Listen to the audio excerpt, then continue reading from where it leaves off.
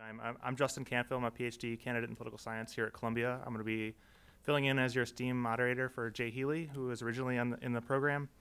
So let me just say that this conference could not have been better timed. According to the DHS report that went out last Thursday, we saw computer network attacks targeting American and European nuclear power plants, water, electrical systems. The White House has also alleged that Russia is behind some espionage against the DNC and a social media disinformation campaign. So this suggests that the administration is getting more and more comfortable making these kinds of accusations in a public way. And it comes at a time when Russia-U.S. relations are, Russia-U.S. tensions are especially high. It also looks like it might get worse before it gets better. So according to the NSA and Cybercom director nominee, Lieutenant General Nakasone, countries attacking the U.S. don't fear us. So this may suggest a shift in attitude is coming. So our question is, what is the way forward? Is there any way to enhance cooperation between Russia and the United States?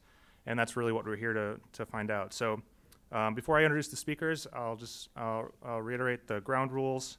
So we'll have 4 speakers speaking for 15 minutes each. The order will be, we'll start with Oleg down at the other end, and we'll just work our way down toward me again. And then after they've had a chance to speak, we'll open it up for questions and answers. And just to remind everyone that this is on the record and being recorded. So our first speaker, Oleg Demidov, is a consultant with PIR Center in Moscow and an active contributor to a number of expert working groups in internet governance. You'll find more information about his bio in the program. And with that, please, Oleg. Thank you once again. Good day, everyone. Just before I start, some few remarks on myself. The PR Center is a non-governmental private think tank, so I'm not representing the Russian government. And the slides in my presentation are mostly devoted to the general context of U.S. Russia security cooperation on cyberspace and cybersecurity issues. So basically, the presentation sums up what do we have and what is being ruined now by the toxic political climate and accusations on cyber attacks. So in the conclusion, I would try to identify some windows of opportunities and potential future ways to mitigate this deterioration and how to switch from conflict in this area to cooperation, or at least to decrease the scale and the potential consequences of conflict. So just reminding some basic things that are necessary to know when we're talking about U.S.-Russia dialogue on cybersecurity issues. There is a deep and fundamental terminological difference between the two states and their approaches. While in the USA, cyberspace is mostly regarded as a technological domain, and the key issues with regard to network protection, cyberspace operations, and ensuring cybersecurity in general are understood through the lens of technology and data. In Russia, the approach is dramatically different. It was there was a major update on Russian doctrinal document, the Doctrine of Information Security, last year, and the approach became even more enhanced and updated. So it puts the key focus on the need to protect social stability, political stability, and the state itself from the impact of content disseminated through network means, including the internet.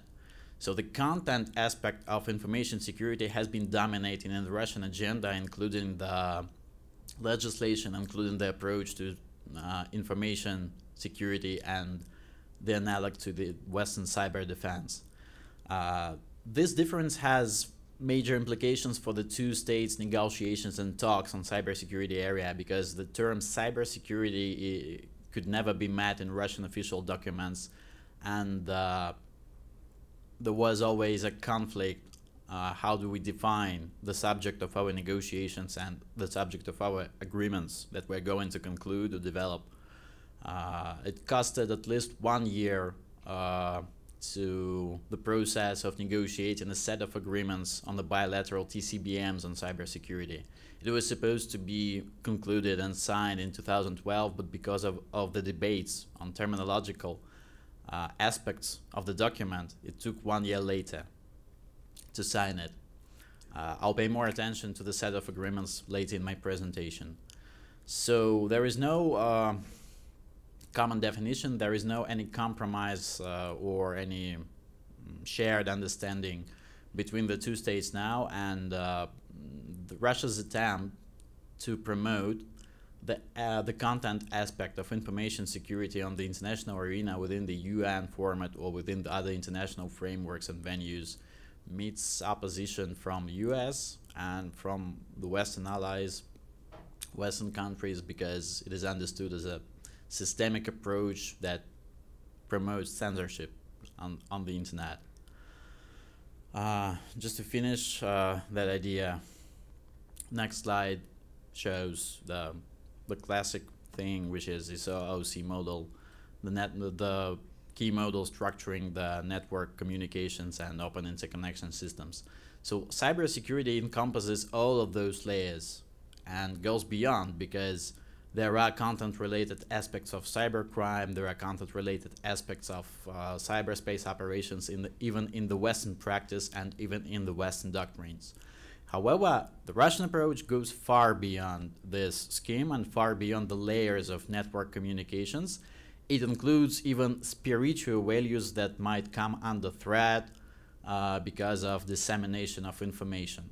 So seems to be that Russia has been paying much more attention since the very beginning to the issues that are quite new now for Western debate and defense paradigms such as fake news, propaganda and counter-propaganda operations on the internet, and so on.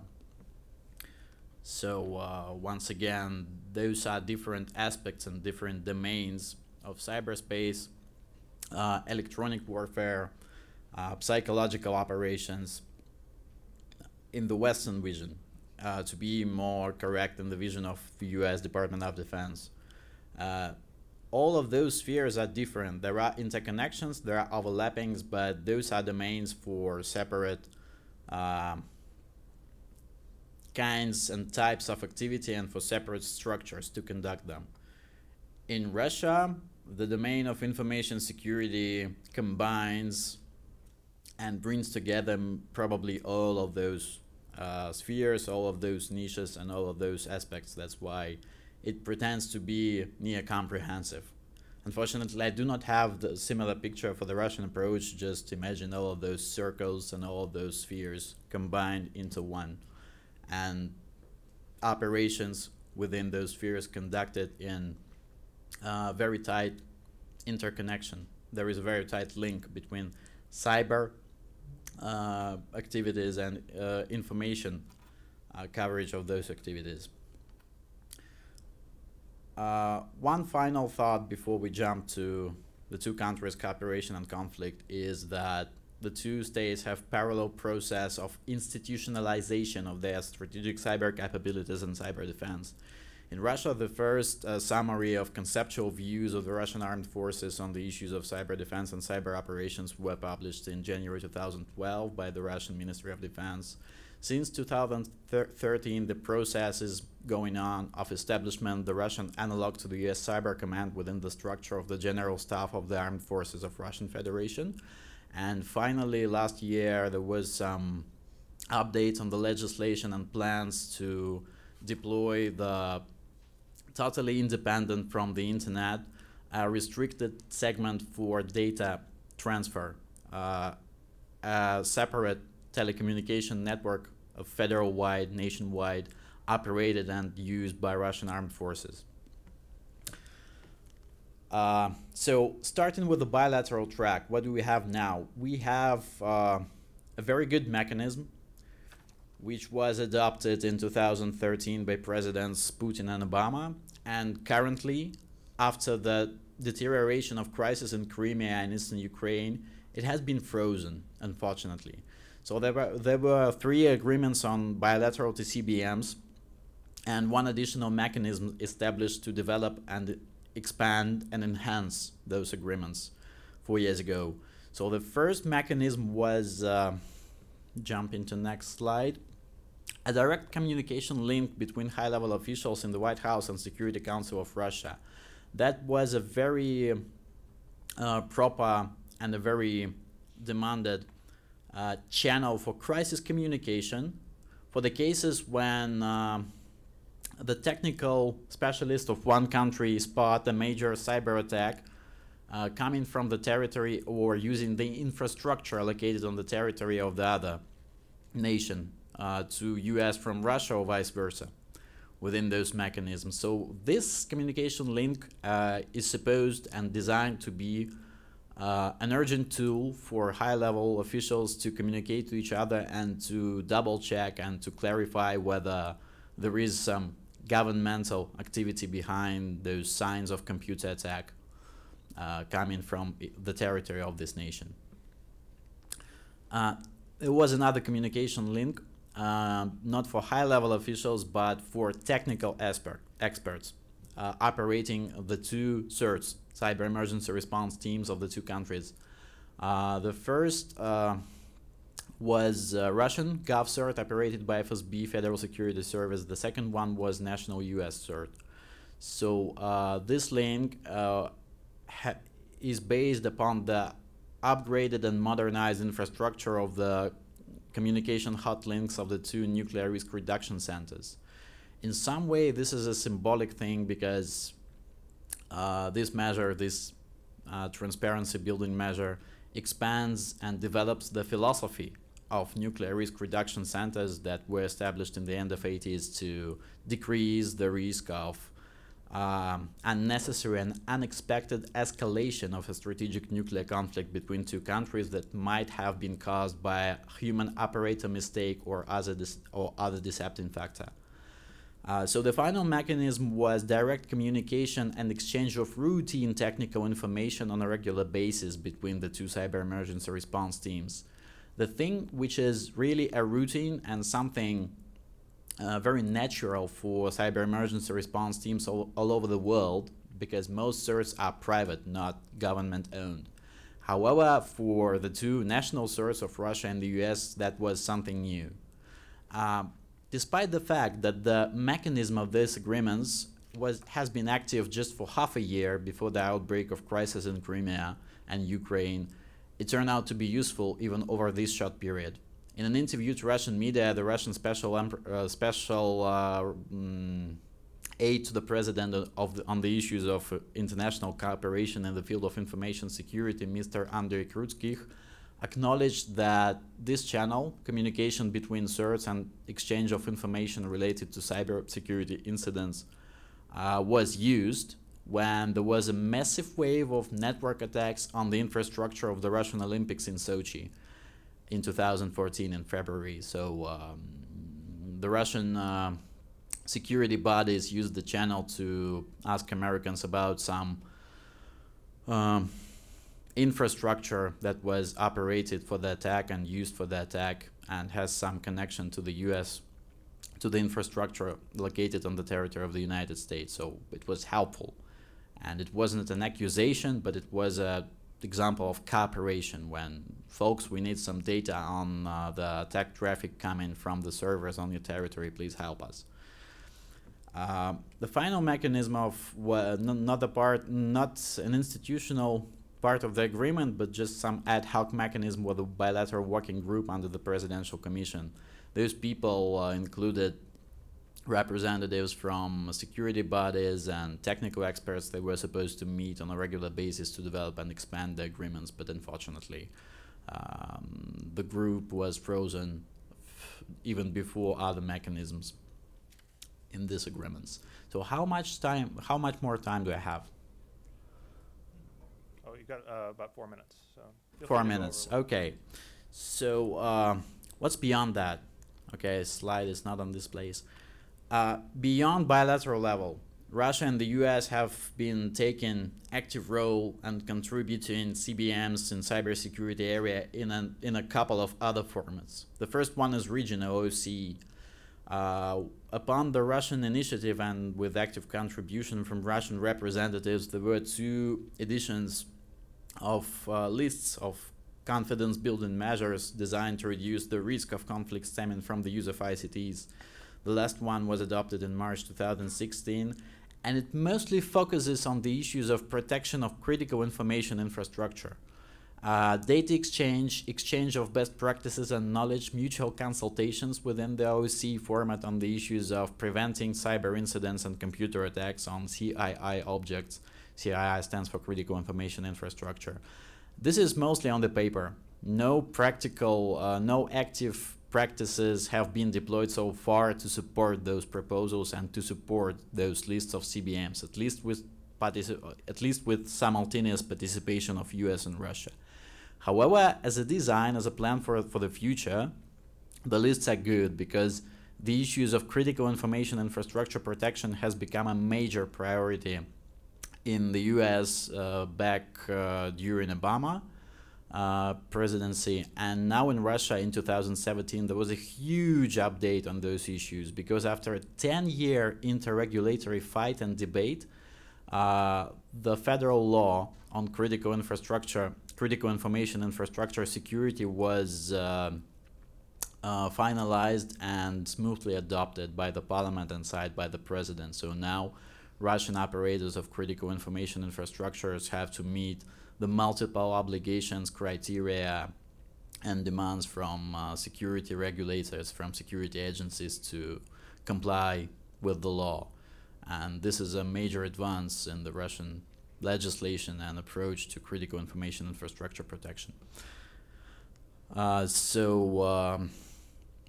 wouldn't read everything which is written on the slide, so it's mostly about sharing national approaches, best practices, terminological understanding, and of course sharing information, mostly on CII protection and practices used to detect early signs of computer attacks on critical infrastructure objects, to mitigate them, and to prevent such incidents. This is just continuing set of the mechanisms from the last second list of CBMs. So, skipping that further.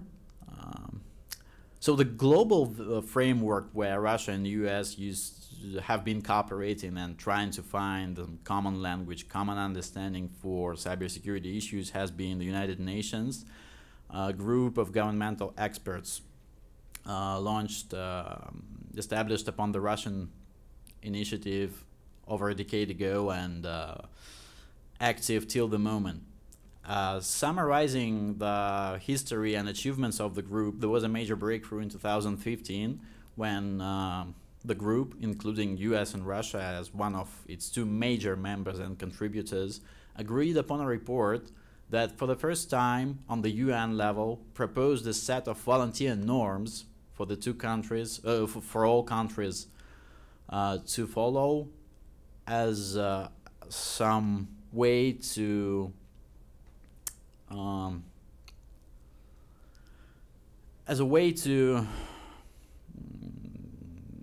to a better global cyber governance and the path towards prevention of major cyber wars and cyber conflicts. So this is the breakthrough point in the UNGG work. So set of voluntary and non-binding norms, rules, and principles of responsible behavior of states in cyberspace. So that included the principle of territorial responsibility for computer attacks coming from the territory of your nation, restricts upon the use of allowing to use your territory for major international computer attacks, some restrictions on the objects that might be legitimate targets for cyber attacks, such as the same CERT, cyber emergency response teams, and their infrastructure, ensuring the integrity of critical ICT supply chains, such as SCADA and industrial control systems designed for nuclear industry and other critical infrastructure industries, and further. So this is a good thing, but unfortunately the last series of meetings of the UNGG turned out to be a failure last year, because after successful 2015 report, the nations, including US and Russia, were not able to agree upon further extension and in-depth development of those norms. So the fundamental problem is that we have been facing threats, mutual accusations, and the loss of trust in cyberspace in the first instance between Russia and the USA at a higher pace, much quicker than the UNGG manages to produce any progress and to propose any working solutions for the situation. The speed at which this mechanisms have been developed and proposed is not enough. We need something urgent, we need something now. And the current level of mutual trust and on a broader scale, the international trust in cyberspace is much lower than the one needed for those mechanisms, those volunteer norms to be adopted and complied with by any significant number of the national community members. So coming up, well, I'll just skip a couple of slides, that's not so principally important. Coming up to my conclusions, we're not in the situation where we can reanimate, revitalize the bilateral agreements of 2013 right at the moment. This is very negative thing. Okay, I'm just going to finish. Unfortunately, we're also not in the situation where the UNGG or OSCE confidence building measures, volunteer norms, and other cyber governance tools might be able to work and to be effective now. So what do we have? Are there any windows of opportunities or ways to make the situation better? I would mostly leave it for the Q&A session, but my guess is that at the moment we need some network of direct military to military crisis communication lines between the militaries of the two countries, just to prevent the more and more likely scenario of unexpected escalation of a major cyber conflict. So this is a measure of the kind we do something not to get the situation worse in the future tomorrow. But largely this is all we can do for now in the short-term perspective. Thanks. Okay, thanks, Oleg. I think that dovetails nicely with what Erica's going to talk about. So next we have Dr. Erica Borghard. She's at the Council on Foreign Relations as an International Affairs Fellow. She specializes in strategic culture and escalation dynamics in cyberspace. She was previously an assistant professor and executive director of the Grand Strategy Program at West Point. So with that, I'll turn to Erica. Thanks, Justin. Thanks, Justin. Thank you, Kim, for setting up this this panel and this conference. I'm really excited to be participating. And as the caveat goes, I don't represent the U.S. government, so anything that I say reflects my personal opinion on these things.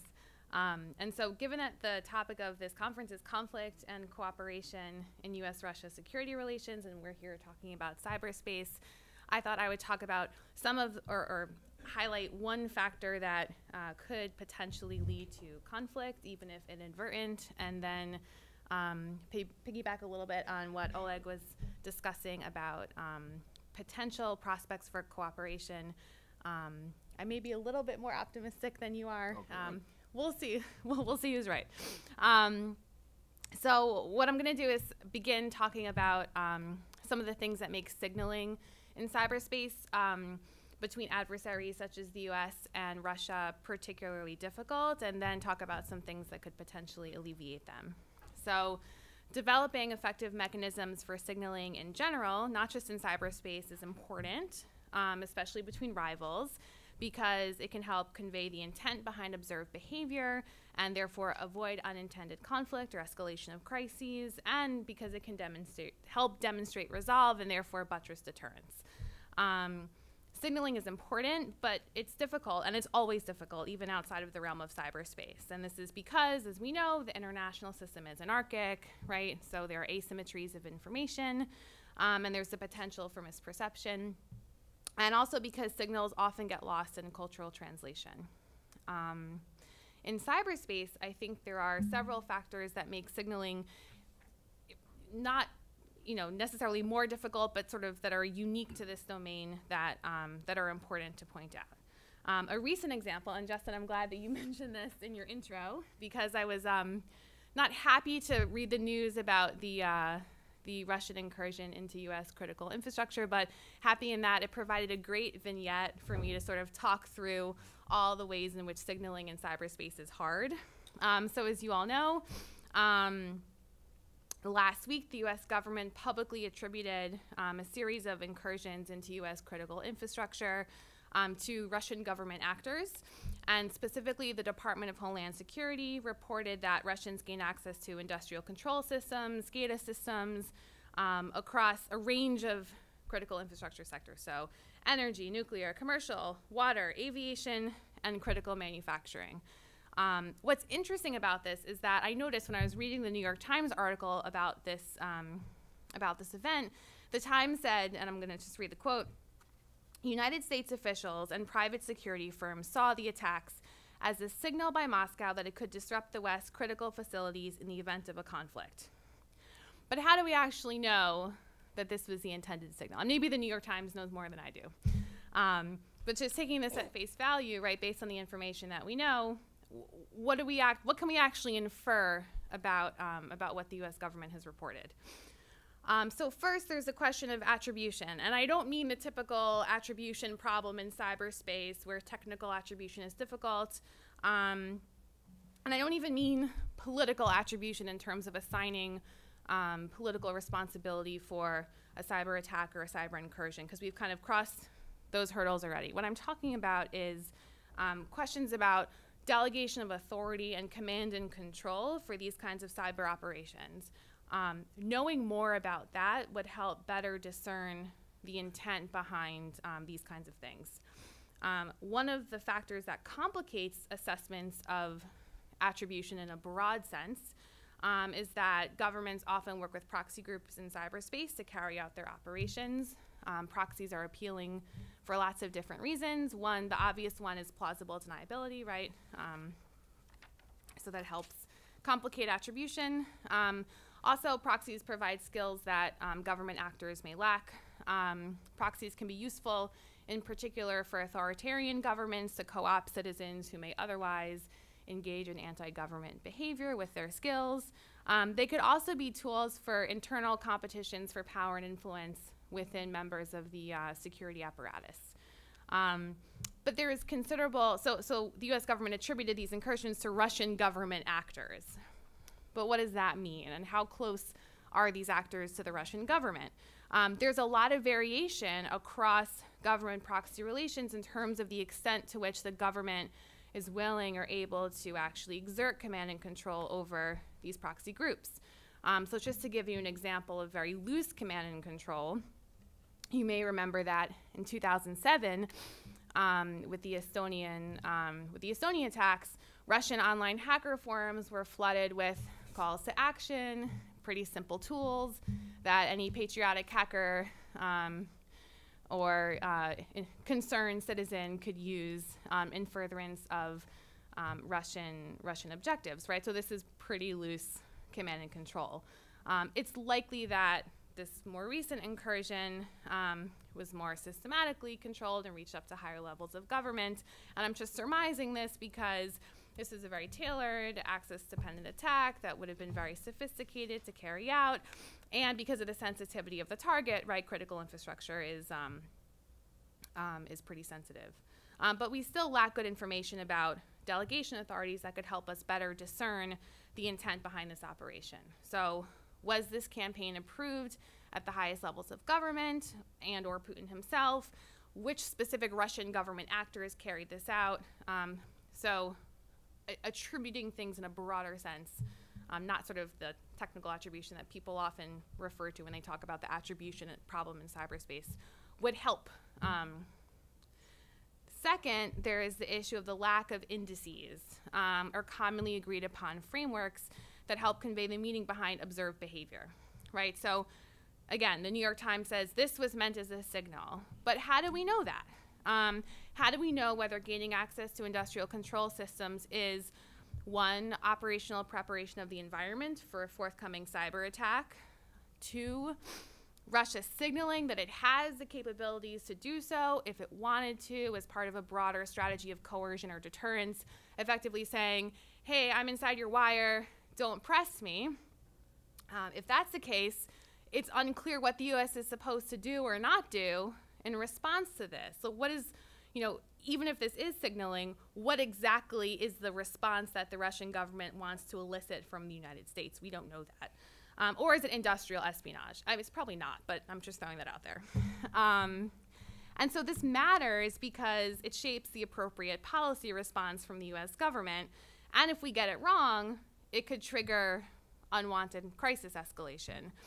The further wrinkle is that even if we do get it right and we interpret this meaning behind the observed behavior in the correct way, we still haven't really figured out what the sort of appropriate, we haven't developed fully mature thresholds for responses and policy options tailored to specific types of cyber incidents to really know what to do about these kinds of things.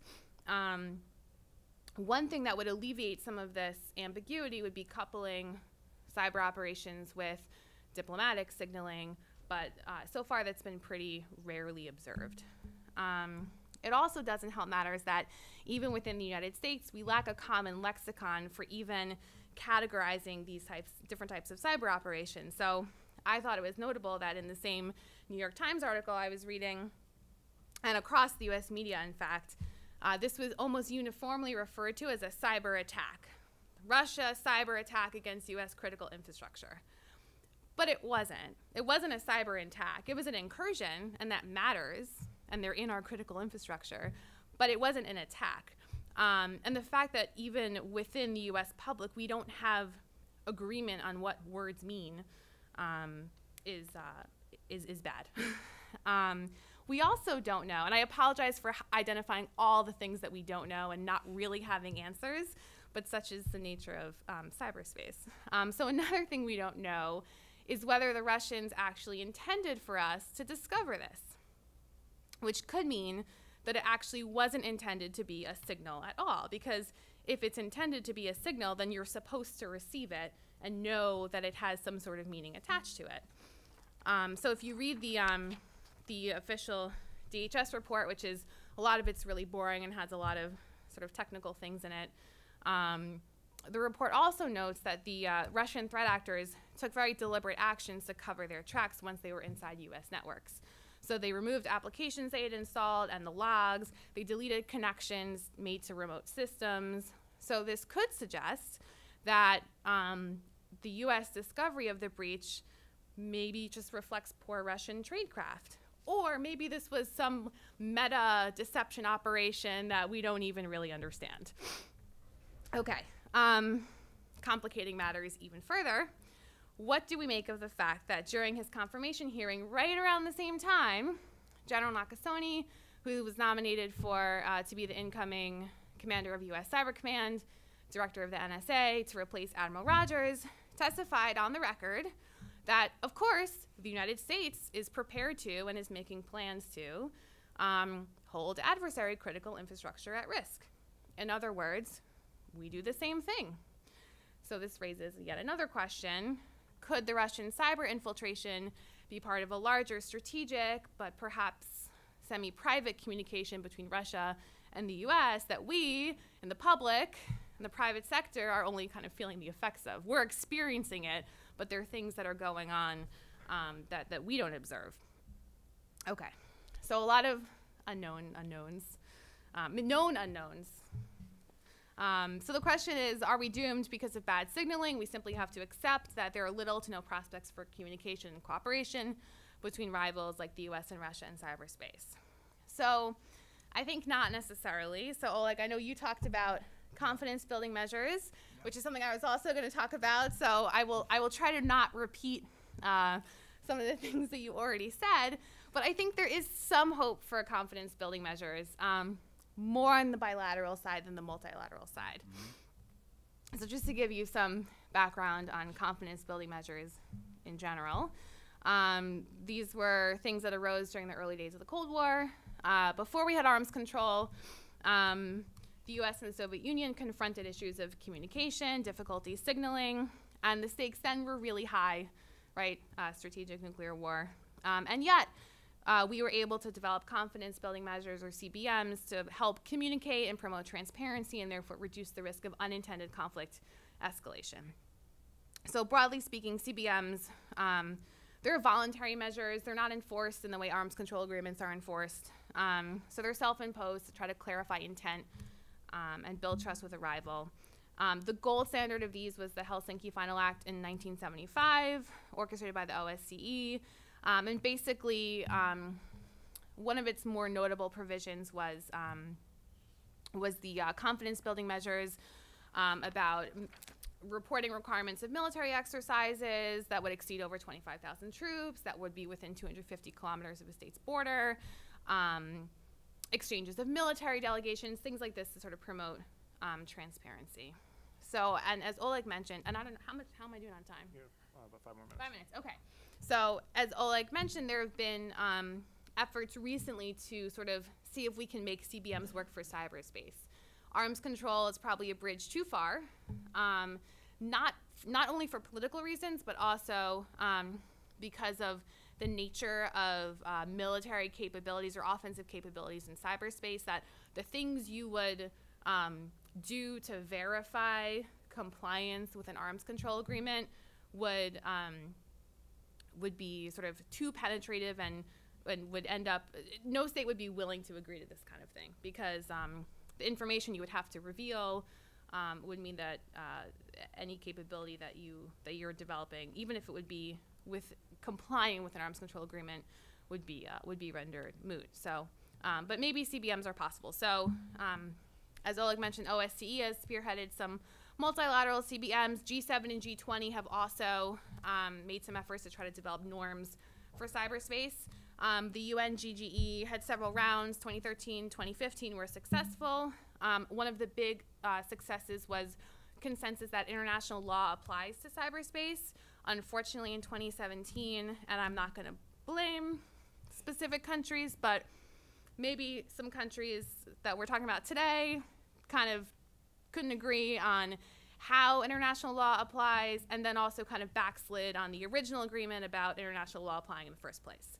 There were some interesting corollaries between the ability to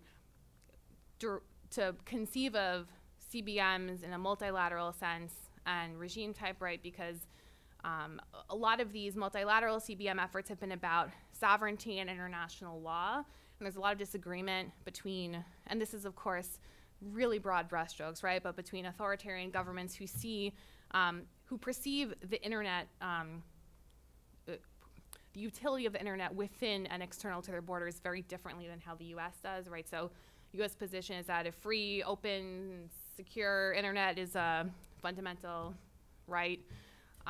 You know, and we know this contrasts with the Great Firewall, right? So obviously they're competing concepts of sovereignty. So the multilateral efforts to derive clarity on this have really have failed. The bilateral agreements, right? So the 2013 Presidential Commission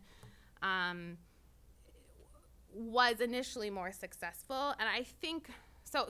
Where I come down on this is that I think there are more prospects for success at the bilateral than the multilateral level, if only because of all the coordination problems with multilateral agreements, the fact that you have these fundamental disagreements about how sovereignty applies, how international law applies, what states like could and should be doing with the internet to their populations within their borders, etc. But what's nice about bilateral agreements is that, like during the Cold War, Russia and the United States can agree that nobody wants inadvertent conflict, right? Like, putting aside the other sort of normative disagreements, no one wants, both sides don't want a war that neither side wants, right? That's very tautological, but you get what I'm saying. So I'm not going to rehash all the things you outlined about the what was agreed to in the 2013 bilateral commission that was then we suspended our participation after Russia's invasion of the Ukraine in 2014, right? But what's interesting is that, and it's something that you didn't mention, it was reported in 2016 that during sort of the later days of the presidential election, President Obama actually communicated to Putin using the Nuclear Risk Reduction Center to deter Russia from directly interfering with U.S. voting systems.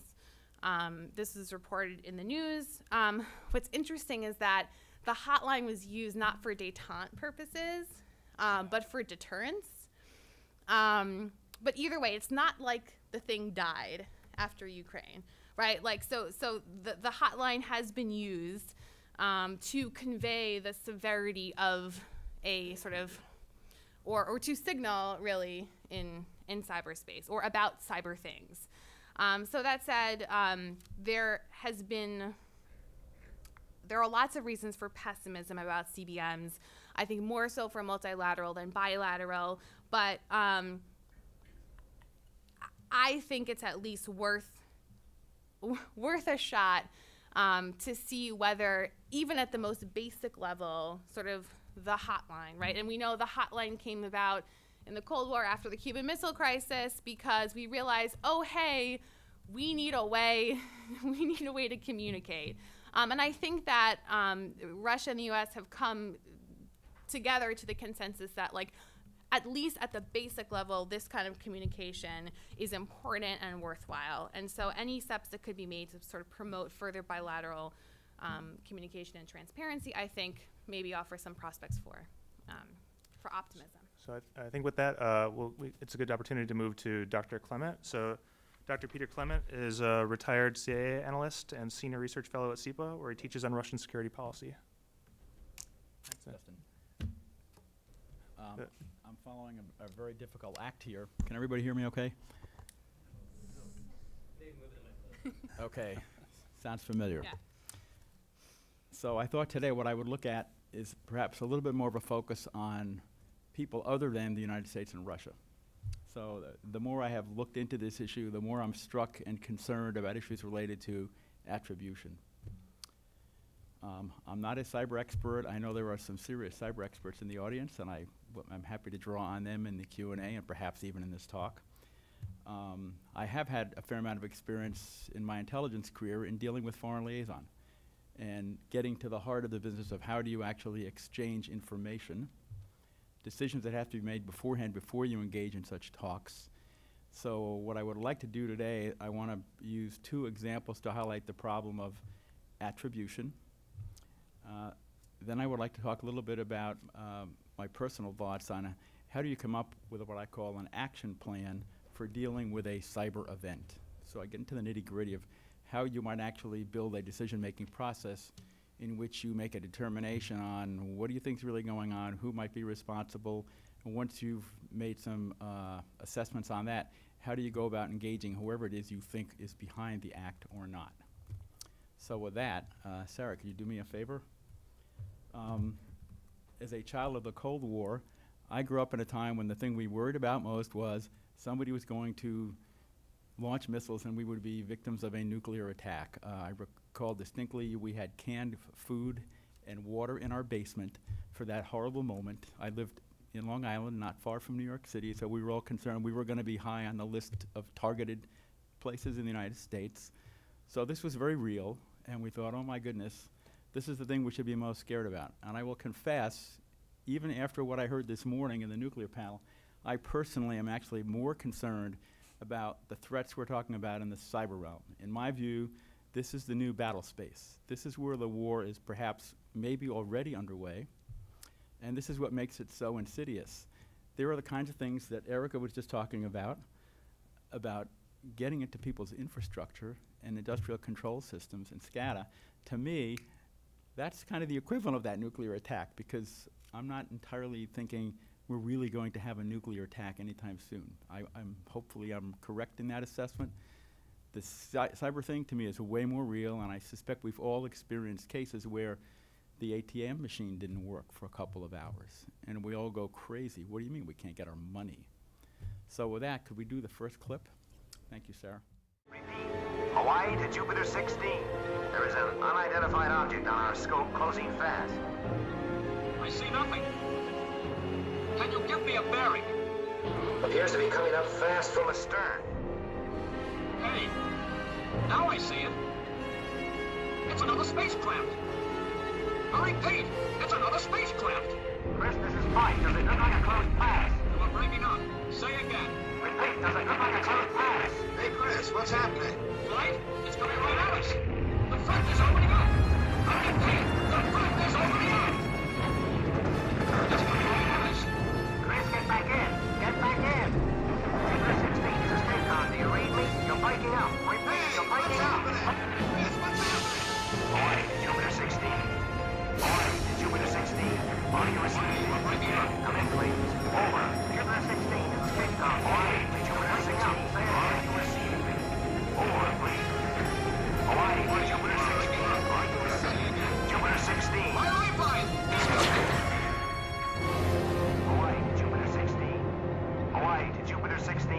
Are you receiving me? Come in, please. Over. Hello, Houston. Hawaii. We've lost all radio contact. We've also lost him on the scope. Unidentified object is still orbiting. Alert all stations and track him closely.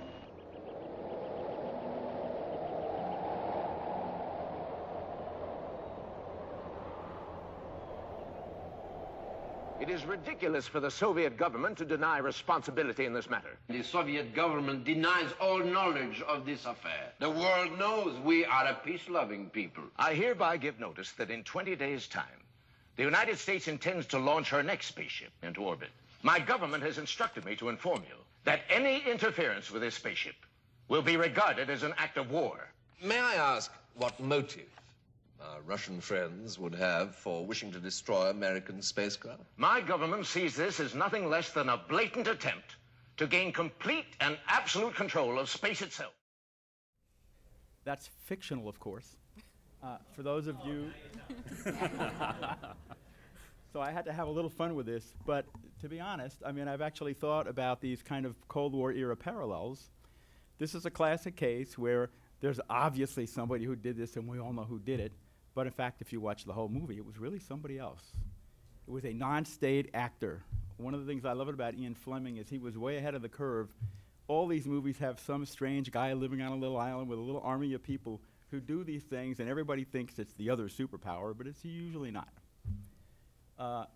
It's probably more instructive to talk about a real-life recent example, which in the course of my research, I knew when this happened, but I didn't know very much about it. And the more I read, the more horrified I was about an actual cyber attack. And this involves a company called Mirai. And Jason, am I pronouncing that correctly? That was the malware. That was the attack, yeah. Yes, M-I-R-A-I. It's Mirai. So, the reason I like this one is it tracks with this little movie clip very, very well.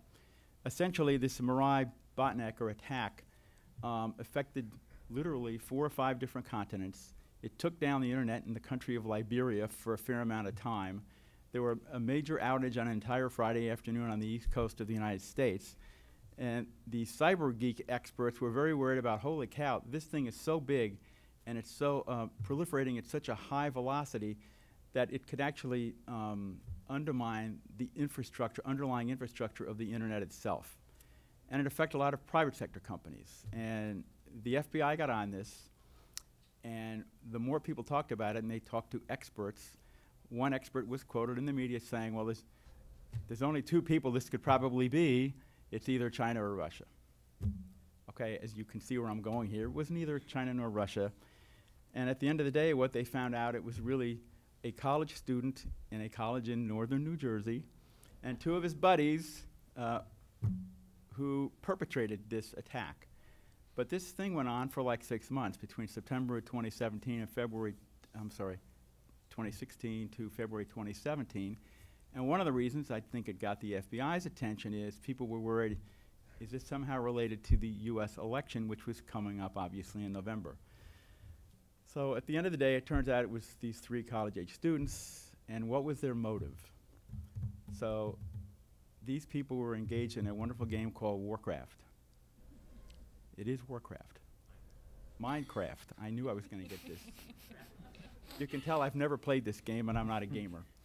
But I did discover about 123 million people in the world play this game, and the 3 people who were the culprits here, their initial motivation was to best their adversaries in this wonderful game, because some of the adversaries were utilizing things that would protect them against denied distribution of service attacks. So these guys, being geeky enough to figure out how to overcome that advantage, then decided, gee, there's potential money to be made here because we could provide services to people who want to overcome these attacks, and since we know who the attacks are coming from, we can be both generating the supply and the demand and make a lot of money in the process. So the FBI finally figured out who it was. My point here is there are so many people. There's an infinite range of potential third-party actors, like in the movie, and actually far more now, because that actually required a little bit of wherewithal to launch something and get it in space. Mr. Musk, I think, wasn't out and about just yet to do that. But in the cyber world, it could be anybody. It could be that 300-pound person living in the basement in New Jersey. I don't know. But it just brought home to me the fact that you really need to think well in advance, and this is where I actually started having a lot more fun because it relates more to what I've been doing for a good part of my life, is you need to be prepared and have an action plan. In a particular case, like a cyber event, and I want to use the word event here, I don't want to get into social media manipulation, which is, in my view, separate than a cyber attack where you're actually getting into something to destroy it or cripple it. Social media is a whole different category that we can maybe do that in Q&A if you want to go there. But if you actually have an attack and you're a government entity and it affects your public or your government or your military, what's the plan you have in mind? So in terms of the planning piece for decision making, you should, in my view, have in place, and Professor Jervis I think would like this, you need to have a set of criteria in mind. What are the specific things that qualify as an intrusion or an attack? Are there different gradations and levels? What are your various thresholds for defining them at such a particular level? Once you've done that, come up with specific examples of what would such a thing look like. What is the thing we're talking about in terms of responding to? And then what are the kinds of options that you can generate in response to that? And this, I think, is perhaps as difficult a part of this process. For example, do you war game this? And ideally, in my view, if you do the war game scenario and you have a blue team, red team exercise, and you game it out, that hopefully should identify along the way the many ways in which this could go wrong. And then depending on which path you're going, if you take a tree and go on its various branches, what are the various responses you might contemplate for each one of these different paths? And you ought to have this sort of laid out in a script somewhere. Then when some horrible thing happens, and that's the other thing, like this gets to the issue of criteria and threshold. What if somebody takes out power in a small town in Iowa for half a day? Okay, where do you put that on your threshold scale? On the other hand, if there's no TMs working in New York City for a week, presumably that's a little higher on your scale. You should come up with a whole variety of different scenarios to determine which ones, in your view, reach a threshold at which point you feel you must take some kind of an action. Of course, that also assumes you know who was. This gets to the attribution piece. Hopefully you have a dedicated team of people who focus on the hard forensic work of trying to come up and narrowing the pool of applicants, culprits for the particular attack. Once you've determined that, then you get into the place where we get, I think, what Oleg and Erica were talking about. Okay, who do we have a dialogue with? What's the best place to start with this dialogue? Is it at the bilateral level? I actually agree. I like the idea of bilateral because it's, depending on the issue at hand, speed might be of the essence. And working bilaterally, particularly if you think strongly it's one. But then again, you get into diplomacy. How are you going to approach your counterpart?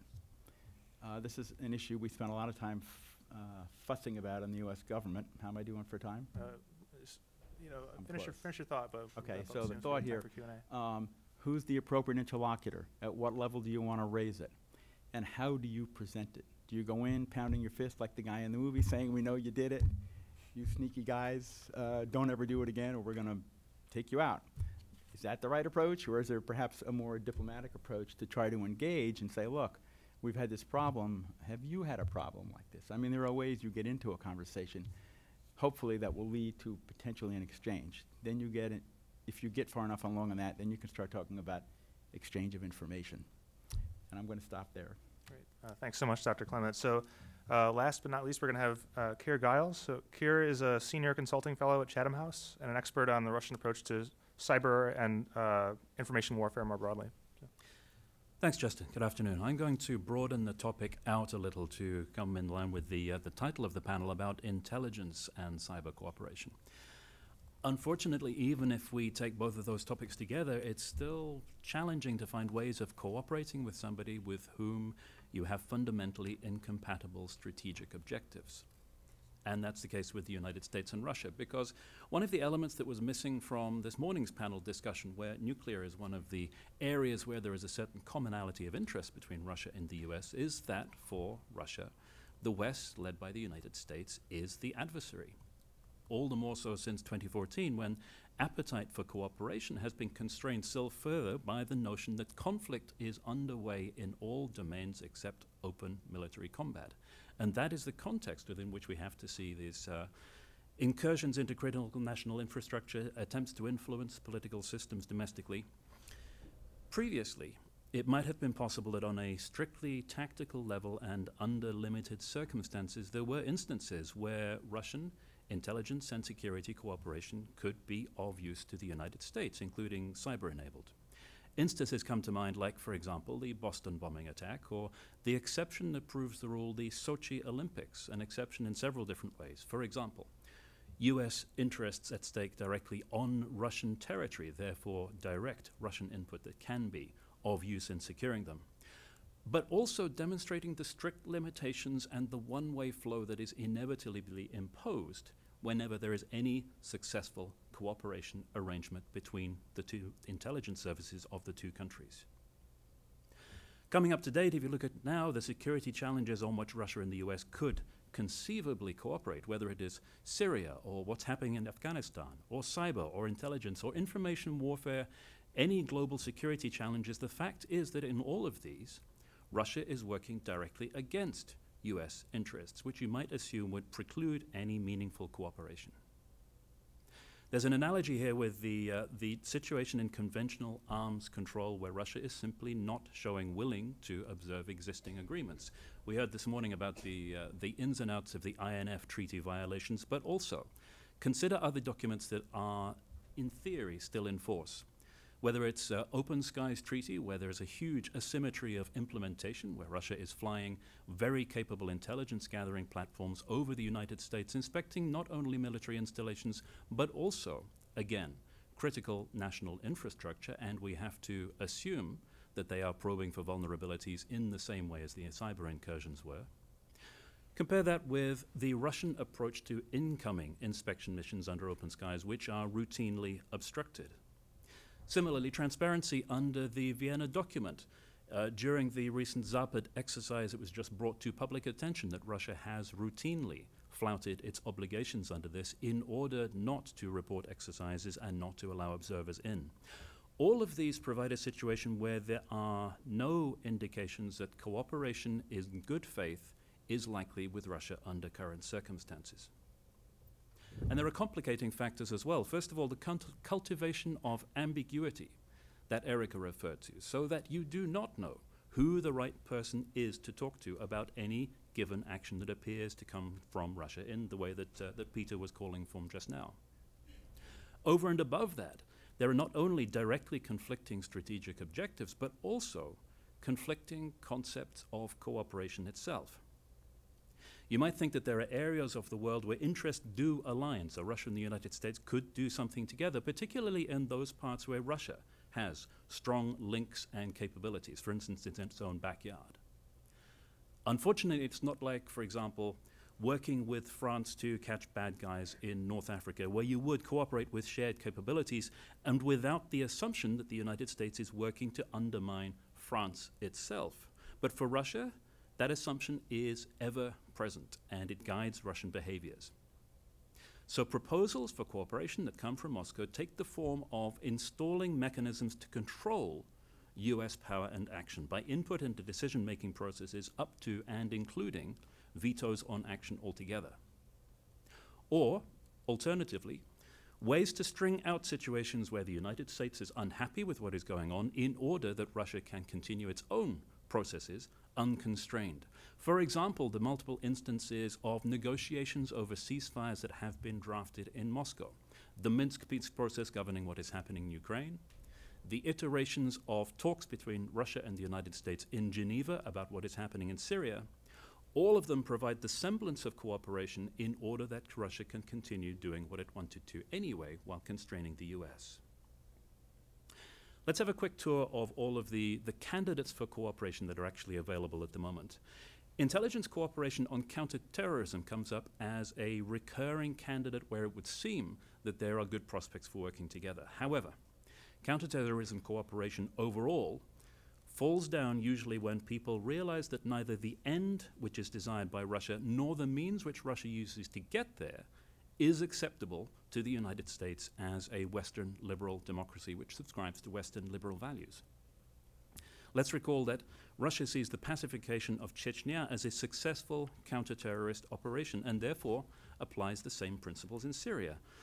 Civilian casualty is not something to be avoided, but something to be exploited as a tool for leverage in order to erode the will to resist of the adversary and the will of the population to support them. You will hear that there was a successful program of counterterrorism cooperation between NATO and Russia before relations were suspended, but it's instructive to look in detail at what that really meant and what lay behind that. In practice, it was a program of meetings at SHAPE with the Russian delegation which were rendered meaningless by recognition by both sides that there's no scope for common agreement on what terrorism, still less counterterrorism, means. Still, it was presented as a success because of the large number of people in NATO headquarters whose performance reviews depended on declaring successful partnership with Russia, since this was the overall political stance of the alliance. This is a trap not to fall into on a bilateral basis. You heard Oleg earlier calling for agreement on cyber. He said, we need something now, we need something urgently. This is the language that is used by Putin's cyber tsar that he referred to, Andrei Krutskikh. He also talks about the danger of the proliferation of actors that Peter referred to just a moment ago.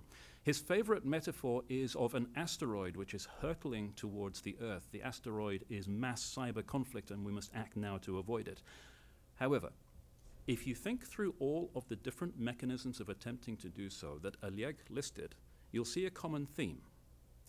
There is agreement on principles that have long been put forward by Russia, but then when it comes to actually enacting them, the whole process stalls. And that is whether it was with reference to the OSCE CBMs, which, as Oleg said, was a Russian initiative, or the UN GGE negotiations. Erica was not willing to say that Russia was the problem again, but I think in the very first panel this morning, right at the beginning, Matthew put it very well. I mean, he said, let's not point any fingers, but it's Russia. All of these, you might think, would be changed by the growing recognition that what Russia has been saying all along, as very eloquently put by Oleg, that the problem is not just hostile code, but hostile content, is now much more widely recognized, especially as it has been forcefully demonstrated by Russia in this unconstrained environment by the exploitation of, for example, social media and information warfare in the broad context to attack democratic processes in this country in 2016, in other countries both before and afterwards. Now, Peter, you might say that social media is a whole other category to cyber attacks, but as Oleg said right away, if you're looking at it from Russia, that is not the case at all. So is there therefore scope for some kind of agreement to constrain hostile actions in cyberspace based on this now common recognition of the challenges being much more broad than simply technical? We'd like to think so, and I think everybody on this panel would like to see increased and expanded CBMs. However, my assessment is that no, because the principles of freedom of expression are too firmly embedded in Western democracies to be challenged by agreement with Russia, China, and other like-minded nations on how to control the spread of opinions in internet space.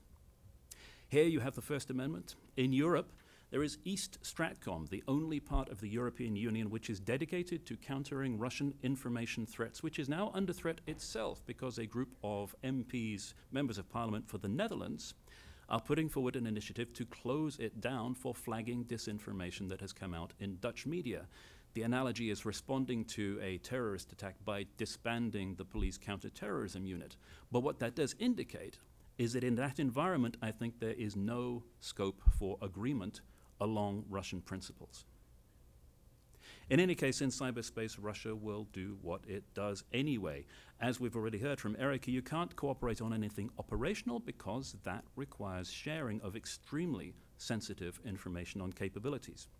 Russia points out quite reasonably that there are at the moment no mechanisms to enforce or constrain actors in cyberspace, and nor can there be when there is this absence of any verification mechanism. So let's look at the good news instead. Where are there exceptions to this principle? Where are there areas where it might be productive for the United States and Russia to cooperate in terms of intelligence sharing? counter-narcotics work does not advance the relationship between the US and Russia, does not make it better, it doesn't mitigate other problems, but there is scope for meeting what is undeniably a shared challenge on a tactical level.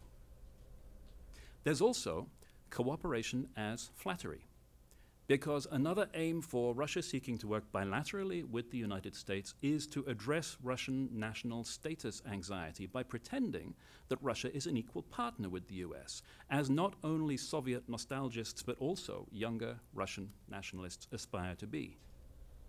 Humoring that aspiration and pandering to Russia in this way may be based on a fiction, but it is a low-cost means of soothing national and personal neuralgias and thereby reducing friction with Russia and opportunity costs.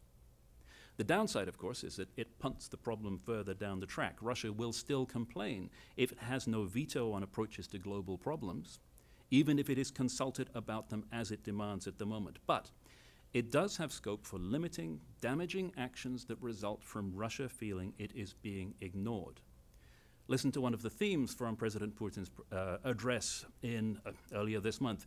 You haven't been listening to us, therefore we can break stuff. Here are our nuclear weapons to get your attention. Now will you listen? A tactic adopted by President Putin this month and by toddlers across the globe forever. The conclusion is that basic underlying challenge is that if you do seek cooperation in intelligence and especially in cyberspace, the important thing is to define the aims rather than just thinking, as many do, as we detect from the outside, that cooperation is a good thing in itself. Intelligence cooperation with Russia is not impossible and in some cases is desirable, but careful goal setting is absolutely critical, thinking about the desired end state beyond immediate tactical aims. And remembering that there is an asymmetry of expectation, but also an asymmetry of interest. In practical terms, this kind of cooperation is likely to be far more valuable to Russia than it is to the United States. So ask the question, what can Russia give the United States that is worth the United States cooperating with the inevitable concessions that would be entailed and that the US needs badly enough to actually undergo that? At the beginning of this month, I was in a conference room in a very small Western European state with the heads of Russia policy from the Ministry of Defense, the MFA, delegations to international organizations. This happened before the latest Russian attack in the UK, and each of them reported how relations with Russia were moribund due to continuing Russian hostility across domains. But, they all said, one by one, it was important that they succeeded in maintaining dialogue with Russia. At which point I asked, why? And that was exactly the same awkward silence. The message, as far as I'm concerned, if you are not able or willing to articulate the reasons for talking to Russia, and if it is just based on a fundamental assumption that you have to have a conversation, my suggestion is what is far more important is what is actually said. So to wrap up, it's meaningless without an actual aim and end state. And remember, there is no scope for cooperation with Russia in a field that does not actually further the interests of the Russian state or of its leadership elite. There is a complete asymmetry of definitions. The United States wants to cooperate for reaching a shared aim and a common benefit. Russia places under the heading of cooperation ways of using opportunities to erode or control US power. It's simply the case that altruism and cooperation for the common good, as opposed to for a specific state or leadership benefit, is not and never has been part of the Russian political vocabulary. Thanks so much, Keir. So next we're going to move to question and answer. We're running a little bit behind, which is my own fault. But if you have a question, please line up behind the microphone. It looks like we have some already. So I'll forfeit my privilege as the moderator to ask the first question, and I'll turn it directly over to the audience. Please go ahead. Thank you very much. Oh, and if you would, please introduce yourself and direct a question to a specific panelist. Okay, well, I think my name is Daniel Burke. I work with the Schiller Institute of Helga Zepp-LaRouche. I'd like to direct my question to Mr. Clement. I appreciated your comments. If you forgive me for reading this briefly. Just my question written down. Just please make sure that what you're reading is brief, because we are behind time. The view from Chatham House is rather hard to take seriously when Boris Johnson just compared Russia to Nazi Germany. I want to return to the question of attribution. Most people here are aware of William Binney, who is the NSA whistleblower who resigned because of unconstitutional spying on American citizens. He has met with Pompeo and said that the Russian, so-called alleged Russian hacking of the DNC was not, provably not Russian, but actually a thumb drive. And this has been used to increase tension to the point that people are seriously concerned about conflict with Russia. So I want to ask you, shouldn't we be looking at our own FBI, NSA corruption presently at this moment before as we consider the question of attribution? You're looking at me, but you said Peter. I'd be interested to hear from you as well if I could have a chance. First because of the Chatham. But Mr. Clement was the one who spoke about the idea that attribution is actually a major question, and it is not so certain. Okay. As was noted in the introductions, I'm a retired officer. I actually have some direct knowledge of the work that went into the report that was issued on January 3rd at the unclassified level. I have no doubt in my mind about attribution on this particular issue. Thank you. Thank you. And this is for Oleg and Keir, I think, predominantly. I'm sorry, Jason Healy from Columbia SIPA. Right now, one of the big ideas that's affecting us in international relations and cyberspace operations is the recognition of constant contact. That you've got Russian, Chinese, Iranian, all U.S., all the cyber operators in this constant contact, this persistent engagement of grappling with each other as we fight over infrastructure and access.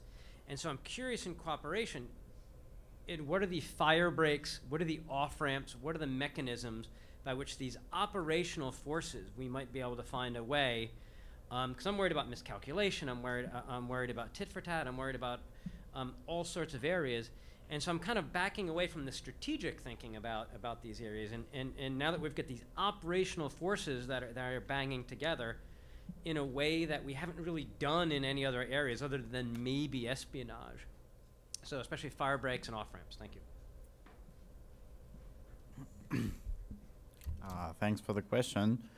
I'm afraid I won't be able to provide any comprehensive answer because no such mechanisms, so such fire breaks are in place. And I do not see them as possible and feasible right now. This is something to be created from scratch if we speak particularly about U.S.-Russian interactions in cyberspace, because now we do not have anything other than permanent units of government-owned certs that could conduct any cooperation and be in touch with each other. However, if we speak about military cyber operations and military activities in cyberspace, that's something I mentioned in the very end of my presentation, that we might try to promote the idea of a direct military to military hotlink in cyberspace to inform each other on critical incidents related to attacks on strategic infrastructure. So before we create any operational structures that would be able to be in touch, be in contact during cyberspace activities, we may need to conduct some in-depth and very concrete dialogue on thresholds, issue mentioned by Dr. Clement. So I mean in particular thresholds that both countries understand, that both countries have for the notion of the use of force and of the notion for the notion of armed attack in cyberspace. Because we both, both US and Russia are moving, the strategic thinking and military decision making is moving towards the idea of a possible kinetic response to a cyber impact, to a hostile cyber impact, if a certain threshold was exceeded. But there are no clear vision of those thresholds themselves. It might be a huge problem in context of unexpected escalation.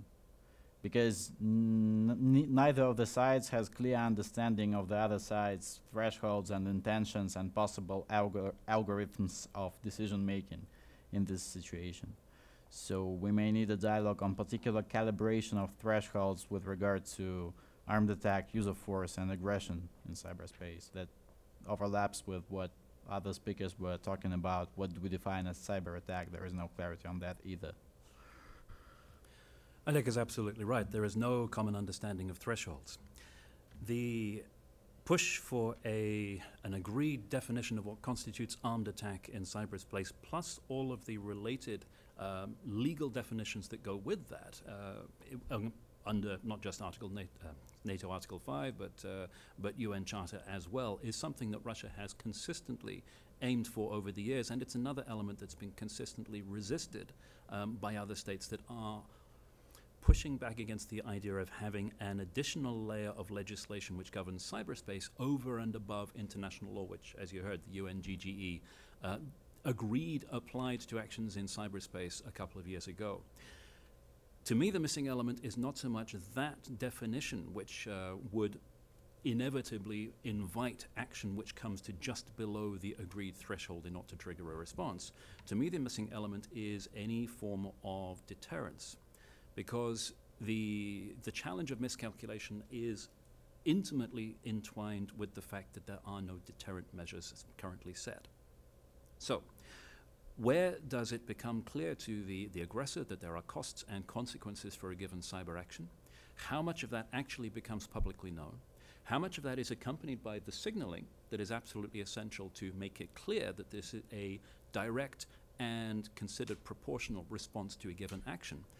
All of that, at the moment, if it is happening at a layer which is invisible to us, and we have to assume is also invisible to several of the cyber actors that are involved in these processes. That in itself is a dangerous situation, and it will continue to be so until the principles of deterrence evolve in cyberspace in the same ways that they have in other domains. Next question, please. Yes, thank you all so much for a really great panel on a really important issue. My name is Eugene Sherbakov. I'm from the Carnegie Corporation. And I have a question about the broad concept of Russian information stability as opposed to the more narrow definition in the U.S. of cybersecurity, which seems to be really one of the major kind of sticking points in moving forward. And so it seems that Keir, you very nicely articulated that the U.S. and Western countries must resist the Russian concept, because if you were to use it, it would mean imposing limitations on free speech, and could and would most likely be used to crack down on internal dissent. I wonder, some European countries have a bit of a different approach to issues of free speech, and might they have a correspondingly different approach to information stability in this context?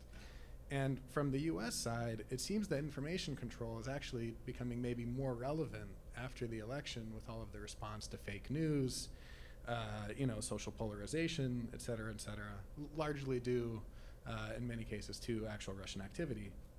What effect will that discussion have moving forward for the US? Thanks. So I assume it goes to me? No. Okay, thank you for the question. I do not really anticipate that the ongoing and evolving debate on fake news and the necessity to counter the phenomenon of propaganda on the internet would change things dramatically in the context of Russia-Western dialogue on information security concept. Because once again, the concept of Russian information security, it's not information stability, it's information security. It is comprehensive, and Russian MFA has been trying to oppose any attempts to identify and discuss separately any particular blocks within this context. So, we're not gonna speak we're not gonna speak separately about the need to provide cybersecurity for our systems. Instead, we should speak about the need for some cyber governance with regard to the whole information security domain. Once again, even the broad agenda of fake news, propaganda and counter-propaganda, let's call it, it's something analogous to psyops on the internet. There might be some specific agreements or a specific dialogue on that issue, but it wouldn't change fundamentally the difference, the gap, the ideological gap between Russian and Western understandings of information security versus cybersecurity. I wouldn't expect that. On the other part of the question, yes, you're absolutely right. There is a range of opinions on this among different European nations. And like so many other things, it follows a very perceptible gradient. The closer you get to Russia, the higher the threat perception, and the more willing people are to consider measures which in the far west of Europe are not at all under consideration.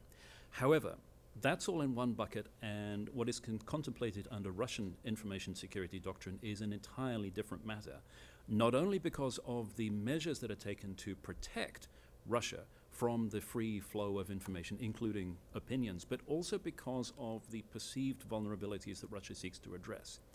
If you look at the two versions of the information security doctrine that Oleg was referring to, 2000, which is basically prehistoric in these terms, it didn't even mention the internet, and 2016. The 2016 version is 1/3 the length of the 2001 because the missing 2/3 is a long list of vulnerabilities to foreign information influence which we simply would not recognize, but which were considered crucial to safeguarding Russian information security. Oleg referred to, for example, to one of them, the safeguarding of spiritual values, which just does not feature in most Western discussions of freedom of expression because you're supposed to be able to challenge these things. So yes, there is that that range of categories of responses, but there is no comparison with what is being implemented by Russia, or for example China or other like-minded nations that see a threat from freedom of expression and from opinion. It looks like we have one more question, please. Hi, I'm Sydney Jones. My question is actually for Erica. You haven't had any questions yet. I figured I'd ask. In regards to the signaling issues you were talking about with the announcement of believing Russia's behind the energy attacks, could you also see that as the U.S. kind of warning our own critical infrastructure sectors, hey, you kind of need to fix your issues? We've been telling you you need to like pony up some money, fix these issues, upgrade your systems. Even after Saudi Aramco and the attacks on Ukraine, nothing has really changed within the U.S. Thanks for the question. So I'm not sure nothing has really changed. So we do have mechanisms for sharing vulnerability and threat information with critical infrastructure. And there actually are a lot of initiatives that are being spearheaded under DHS to better facilitate collaboration with the private sector, privately owned.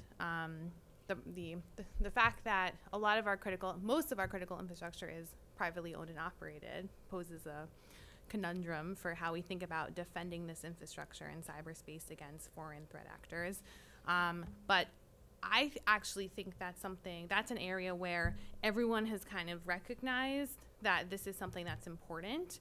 And there have been steps that have been taken, like in the financial sector in particular, to try to sort of better institutionalize information sharing, and even go beyond information sharing to sort of collaborate with the government to figure out and clarify what are the roles and responsibilities of public versus private actors, both like in times of peace and also in the event there is a systemic attack on critical infrastructure. So there are mechanisms that exist for information sharing. I think the information sharing issue is sort of less salient than sort of going beyond. So I think not that we've solved information sharing, but we've sort of figured that piece out, but there are next steps that could be taken to facilitate that even more. Sir Martin, did you have a question as well? Yes, I'm Kimberly Martin. I'm a professor of political science at Barnard College. And my question is for Keir. I thought I heard you say that we don't even know sometimes who to speak to on the Russian side because we don't know who's responsible for things. And that was sort of surprising to me because I thought we had a pretty good sense of the bureaucracies that were involved on the Russian side on various things related to questions of information issues and cyber issues.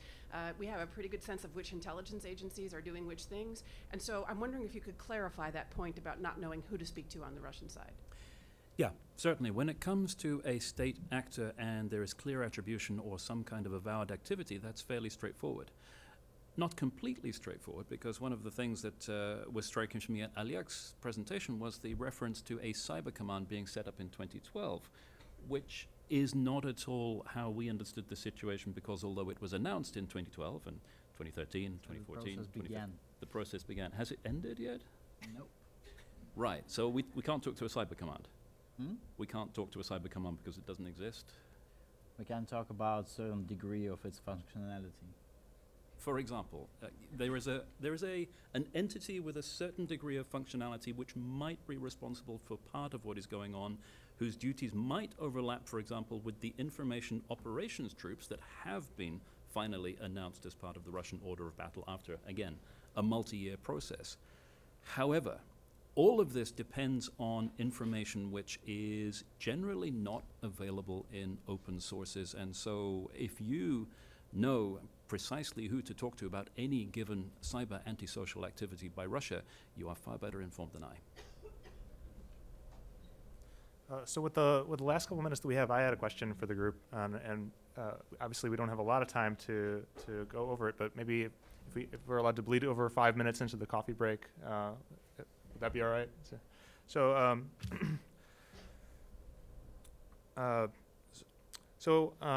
As several panelists mentioned already, we had progress on confidence building measures during the Medvedev era. Since then, it's been hard to make much progress. And now that the U.S. has a president with a very strong personality, basically we have a bilateral relationship that's very personalistic, in my opinion. So I'm wondering how you think this impacts the prospects for cooperation, given that relations are more personalistic and less institutionalized than they used to be. So whoever wants to take that first. I think the first two talks dealt a lot with confidence building measures. So. Nobody's eager to answer this on our side. If I must. I mean, I think that it seems that the relationship is more sort of personality driven, but I think institutions matter a lot when it comes. I mean, when it comes to things like CBM development, right? Like, and this is not like a deep state comment, okay? But you need the organs of government to and sort of the institutions that actually make up what our government is, not a individual president, to sort of come to the table and hammer these things out. So I'm not. I don't. That's not an answer. I don't really know. You can take that. I'm at a loss for words. Let me clarify this. So do you think it's more? Do you think cooperation is more likely between Trump and Putin than between somebody who has less of a strong personality? Maybe say hypothetically if Clinton were elected.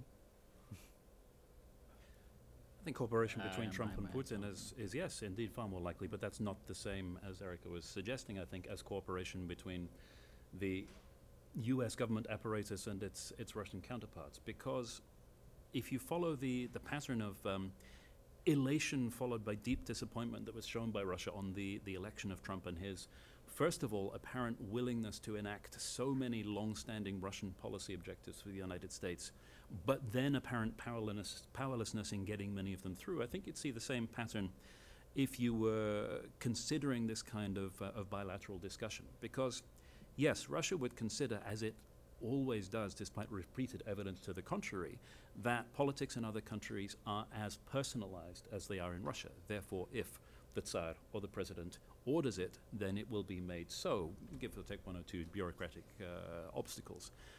And so they are consistently disappointed when, whether it is the deep state or a perfectly functional administration with checks and balances, actually makes sure that, no, it doesn't quite work like that.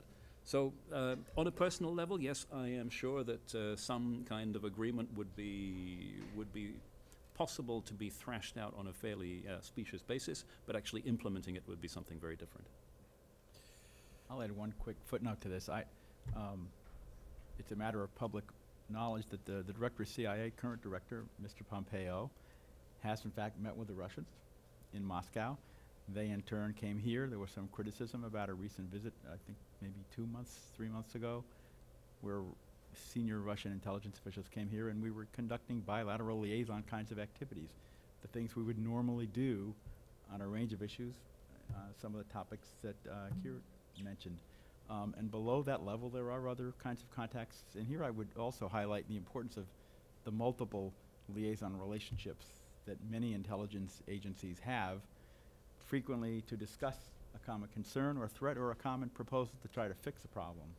So I don't want to call it the deep state. I just don't like that. There are a lot of career professional people who are dedicated to the mission who think they are advancing a particular interest of the country without necessarily going against senior leadership. Okay, just don't feel pressured to answer. Okay, yeah, I'll just add a few more words to what has been said already. There's difficult to speculate on this topic, but it seems to me that indeed there is a bit of exaggeration of the personal factor with regard to both sides of the dialogue, including the Russian side.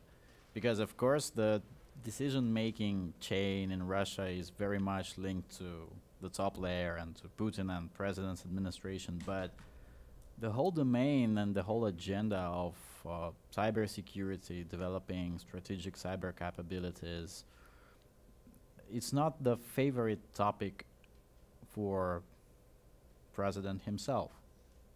There is a circle of people he's relying upon, their opinions, their proposals, their suggested visions and paradigms for this domain.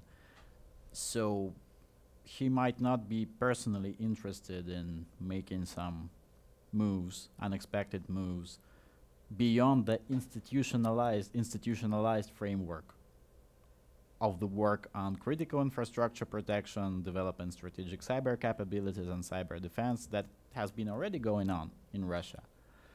On the other side, we have Trump, who, in my personal view, has come with a very ambitious program for critical information infrastructure and enhancing cybersecurity in the United States. But so far as I could judge it, the implementation of this program remains largely an imitation, because 95% of what has been done is just exploitation of the basis and the institutionalized mechanism set during the Obama time. There is nothing dramatically new so far. And it seems to me that personally for Trump, cyberspace and cybersecurity is not a favorite topic as well. He's much more interested in things like fake news, countering propaganda and psyops, and that might be closer to his personal field of interest. So I would guess that for the nearest future, the development of the dialogue, would it be conflict or conflict/cooperation dialogue in this area, would largely depend on the institutionalized process in the bureaucracies and decision makers in the military and intelligence services of the two countries, but not personally the two presidents. And that's our way of ending on a slightly optimistic note. So as typical with cyber conversations, we may have ended up with more questions than answers, but I think that the discussion was very productive and insightful. And now what we'll do is we'll very briefly till 3:30 break for coffee, but please join me in thanking the panelists and Professor Martin and the other coordinators for organizing.